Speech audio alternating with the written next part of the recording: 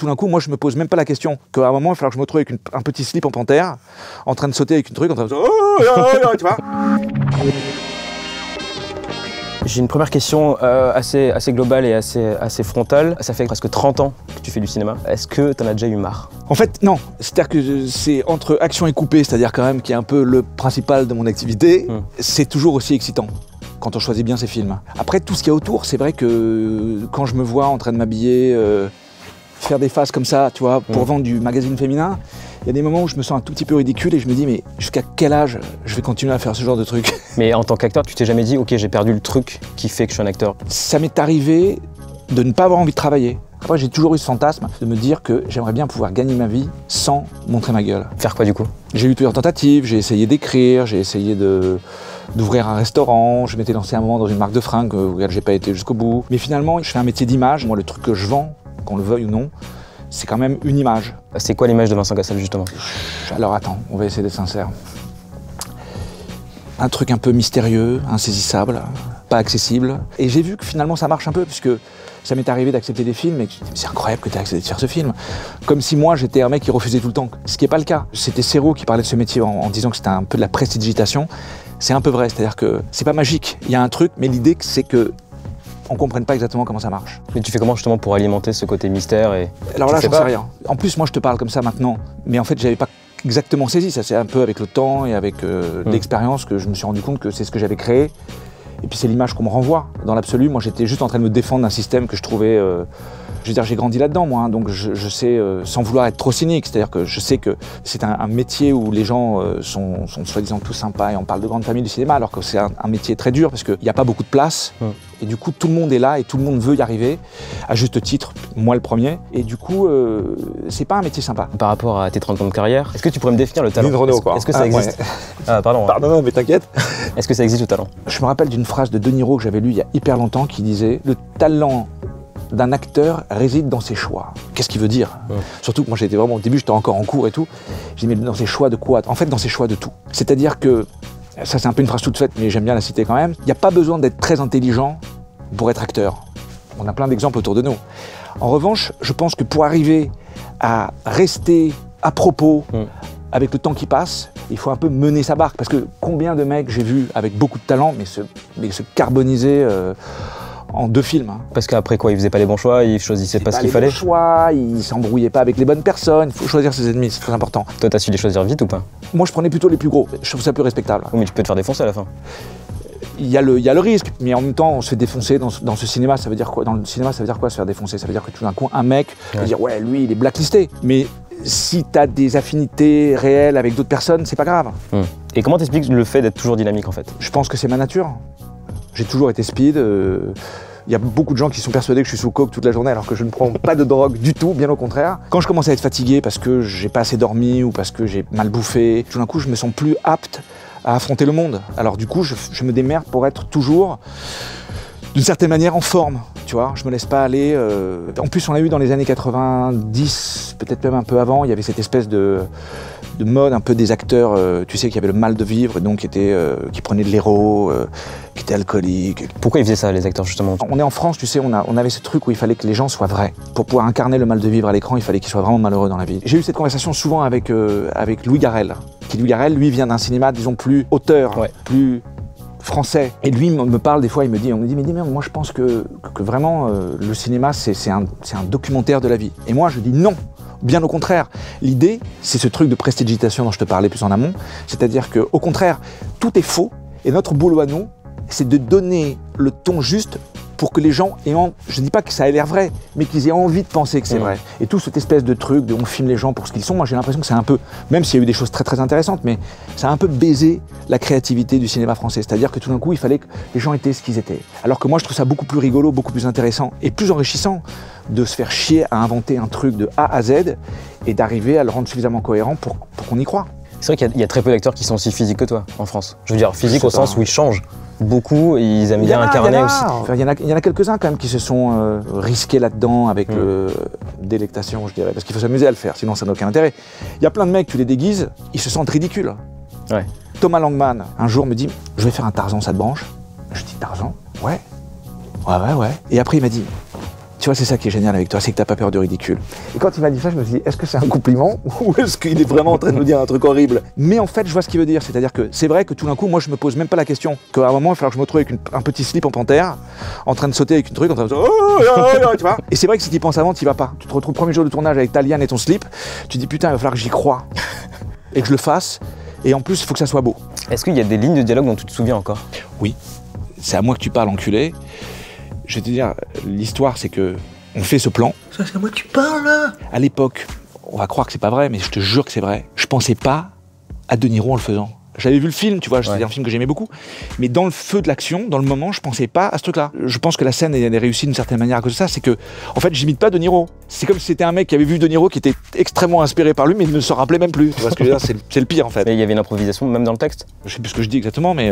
Parce que c'est à la fois. C'est à moi que tu parles, enculé, ça, ouais, oui. Enfin bon, c'est pas une grande improvisation, mais oui. Mais c'est une scène en plus qui est technique en termes de cinéma, où justement t'as la caméra qui va et vient. Il fallait trouver des trucs à faire et à dire, parce que justement, comme elle était technique et que le plan était plus long que ce qui était écrit, donc il faut habiller. J'habille, on fait 3 ou 4 prises, je m'éclate à le faire, franchement, je dis la vérité, je me suis super marré à faire ce truc-là. Et après ça, je vais voir Mathieu Kassovitz, je lui serre la main et je lui fais merci. Il m'a dit pourquoi? J'ai dit parce que celle-là, elle reste. C'est des situations super jouissives à regarder parce que ça raconte un truc vraiment de n'importe quel petit trou du cul. À un moment, c'est flamber tout ça devant la glace, comme ça ou autrement. Donc, d'ailleurs, dans les films, les moments où les gens sont seuls, c'est souvent des moments qui payent. Il y a des rôles plus que d'autres qui t'ont marqué au point justement de continuer à te suivre après le tournage? Alors, de mon point de vue, non. Quand tu fais un rôle, principalement quand c'est des trucs qui sont un peu loin de toi, en fait, ça ouvre des portes. Exemple, je pense que le rire de Mesrine, qui n'est pas mon rire à la base, je l'ai gardé maintenant dans la vie. C'est pas le rôle qui te suit, mais c'est qu'avec le rôle, tu ouvres une porte d'un truc de ta personnalité que tu n'avais peut-être pas forcément exploré, puis en fait, ça te reste après. Tu disais aussi dans une interview que souvent tes films, on les voyait à 22h30 le soir. J'ai fait pas mal de films interdits au moins de 16, 12, etc. Ouais. T'as fait La Voix du Grand aussi. La Voix du Grand, parlons-en si tu veux. 4 mariages en enterrement, d'abord, c'est un bon film. Dans le fond, c'est pas plus mal. Il paraît qu'elle se faisait culbuter par Toby DeLille au cas où tu l'aurais plaqué. Moi, au début, en fait, pour gagner du blé, je faisais doubleur, comme beaucoup d'acteurs. Et les grands doubleurs, parce qu'il y en a, quand je voyais ces gens-là doubler, j'étais là, je me disais putain, j'aimerais bien y arriver à le faire comme ça. Non pas pour doubler d'autres films, mais parce que je me suis vite rendu compte que finalement, la post-synchro, donc qui est le doublage de soi-même pour attraper les scènes qu'on n'a pas bien réussi à faire sur le plateau, en fait, tu pouvais vraiment augmenter une scène d'intensité, de sens, etc., mais de 50-60%. Donc moi, mon idée, c'était, j'en faisais plein, pour pouvoir, le moment venu, quand je serai un acteur connu, parce qu'à l'époque, je l'étais pas, pouvoir être genre un bon doubleur. T'as refusé des gros projets français ou américains? Bah, si c'est pas bien, oui, non, je le fais pas. Moi, je dis toujours, c'est money or fame. Ça, je le dis plutôt aux ricains. T'as pas de thune? Je vais être en gros sur l'affiche. Tu peux pas me mettre en gros sur l'affiche? Va falloir casquer. Ça, c'est en dehors du fait que est-ce que le film est intéressant ou pas et le rôle et le metteur en scène. Mais il y a un moment, c'est ça, c'est ce que je te dis, c'est-à-dire qu'il faut jongler, tout ça, c'est des cartes, c'est un jeu, quoi. Il faut savoir bluffer des fois avec des trucs vraiment où tu fais putain, si je rate ce truc. Mais je l'ai fait.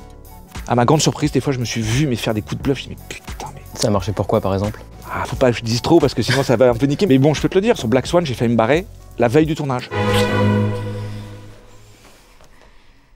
That was me seducing you when it needs to be the other way around.